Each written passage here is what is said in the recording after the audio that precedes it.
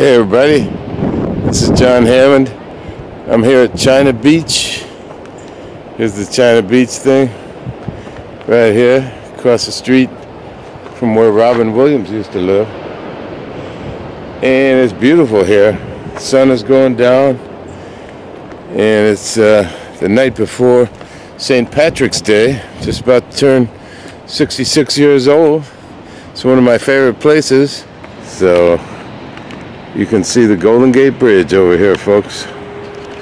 This is on the ocean side of the Golden Gate Bridge.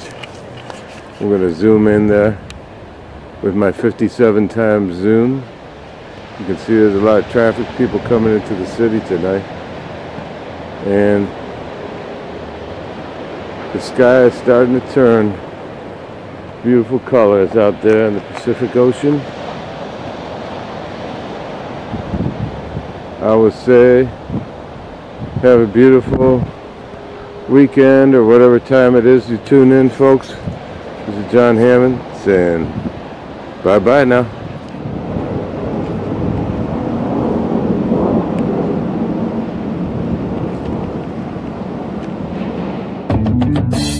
One of the oldest compositions of mine is called Get Back in the Groove. And I wrote that when I was going through a hard time at the age of 15.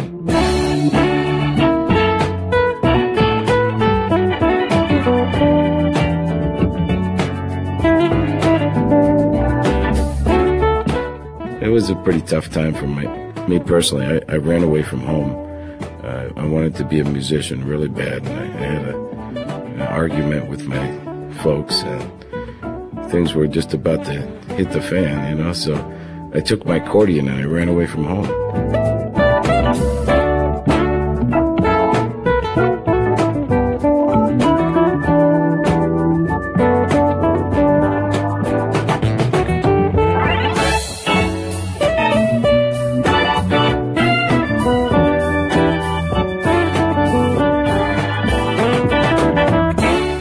I wrote the tune actually on guitar.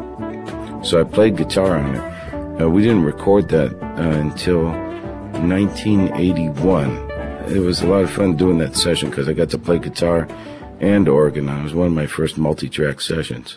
And then going on down the line, the track The Sidewinder, which is the only song that I didn't write on the record. Of course, that's the Lee Morgan classic.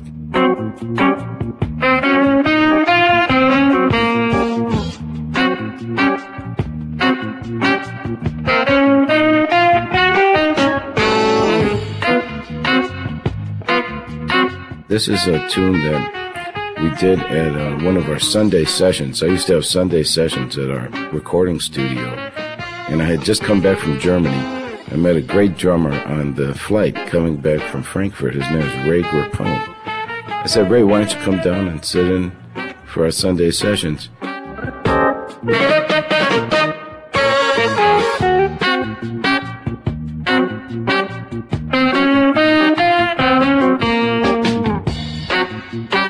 He showed up right on time, you know, knock, knock, knock. I opened the door. There's Ray Grappone with the sticks in his hand. I said, where's the cans, man? All right. A few minutes ago, we were at China Beach looking at the Golden Gate Bridge. Called the Sidewinder. This is Jon Hammond taking you on to the Golden Gate Bridge. And first we're going to go through this real nice tunnel right here. Musicians, we captured it on half-track tape.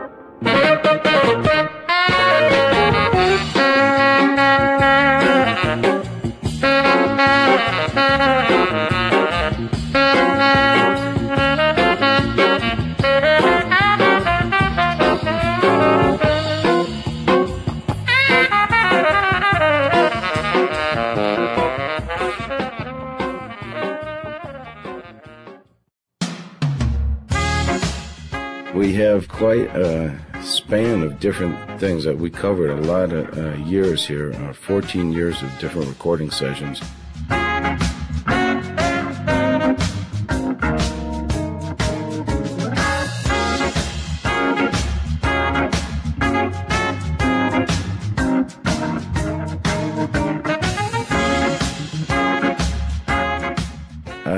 started a production company in New York City in 1983 to help get a friend of mine off the ground who was a member of the Crusaders. He was on the Street Life record. He played with Miles Davis and a bunch of other artists, and he couldn't get a record deal.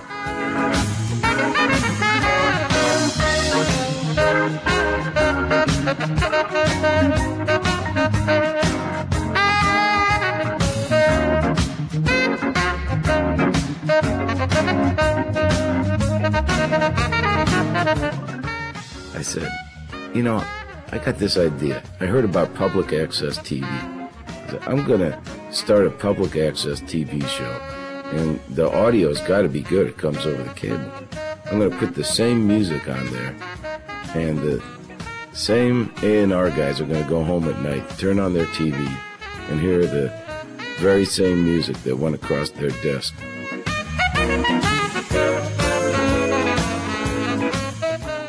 That was a little bit of late rent there, and we had Todd Anderson on saxophone, Barry Finnerty on guitar, Steve Ferrone on drums, and myself, Jon Hammond, on the organ of the same name. Now we have a very funky tune, also from the late rent sessions. This tune is called Pocket Funk. And if you all would like to know how to get some pocket funk out there, try leaving a Kleenex in your pocket the next time you do the laundry.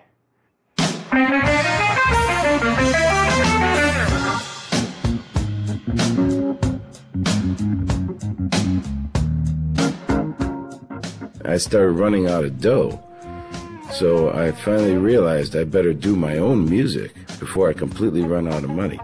And this is a true story. I took my rent money and I paid for the recording session and the musicians.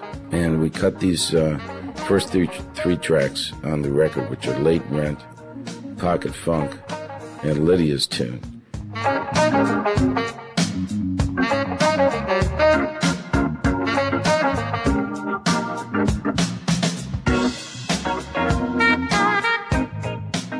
So I called up the landlord the next day. I said, Mr. Lebarsky, this is Jon Hammond. I'm really, really sorry, but I had to spend the money on this recording session. And to show you my good faith, I'm going to bring the master tapes over and you can hold on to until I get the dough together. And you know me a long time. I'm not going anywhere. And he said, okay, Mr. Hammond, we'll work with you.